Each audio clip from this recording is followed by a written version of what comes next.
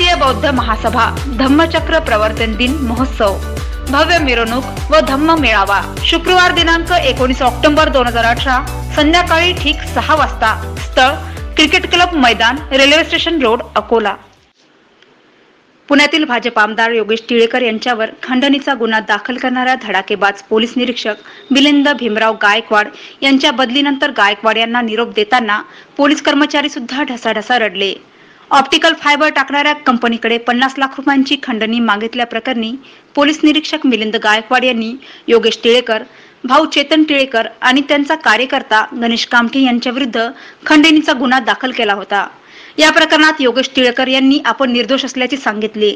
आता टिळेकर यांच्यावर गुन्हा दाखल होऊन काही तास उलटत नाही तोच मिलिंद गायकवाड यांच्या बदलीचा आदेश निघाला आहे। पण या आदेशाने त्यांचे सहकारी पोलीस ढसाढसा रडताना पाहायला मिळाले।